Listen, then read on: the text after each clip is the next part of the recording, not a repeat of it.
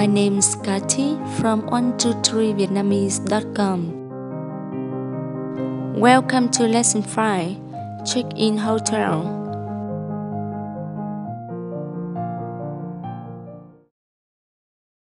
Okay, Tony, this hotel.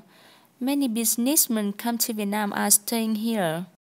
Oh, this hotel is very nice. Who booked it? Tôi đã đặt. Đặt mean book. Tôi đã đặt mean I book it. Đã before the verb to talk erections in the past. Đã đặt means book. Xin chào. Xin chào. Tôi đã đặt phòng.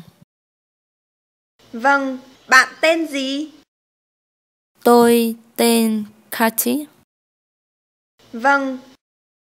I told to receptionist I book room.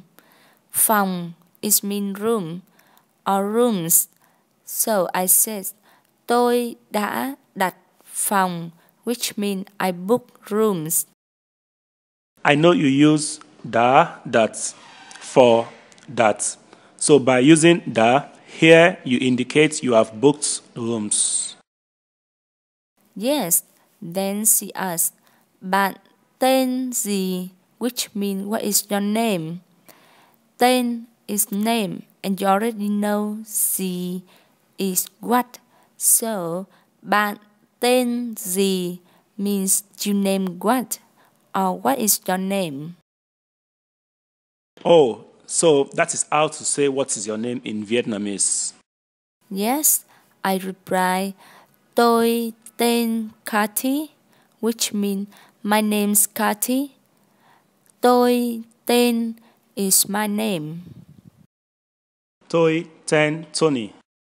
Xin chào Tony. Bạn có hộ chiếu không? Do you have a passport, Tony?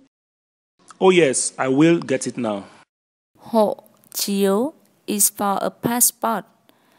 Bạn có hộ chiếu không? Mean, do you have a passport? Okay, here it is. Cảm ơn. Bao nhiêu phòng? 2 phòng. Vâng. There are 2 new words. Bao nhiêu and hai. Bao nhiêu is for how many or how much. So when the receptionist said bao nhiêu phòng, she was asking how many rooms. Yes, hai means 2 of something. So you answered I phòng, which means 2 rooms. Exactly. 7 ngày đúng không? Đúng. What did she ask there? 7 ngày đúng không? 7 is 7 of something.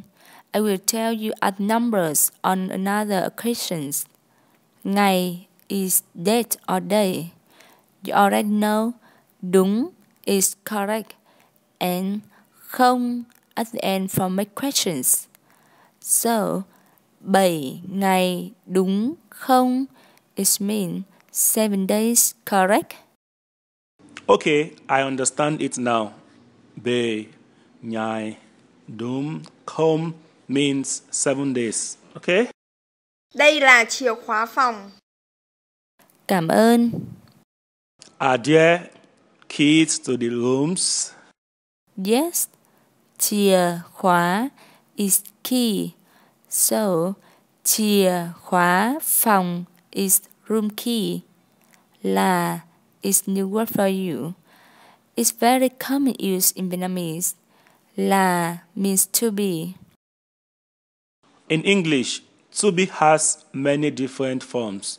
I'm wondering whether it is simpler in Vietnamese.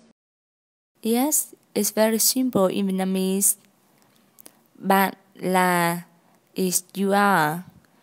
Tôi là is I am. Anh ấy là is he is. Cô ấy là is she is. Họ là is they are. Đây means this. So, đây là means this is or these are. Kia means that. So, kia là it means that is or those. When receptionist says, đây là chìa khóa phòng, means these are room keys. Okay, I think I understand it. I'll practice it all. Cảm ơn.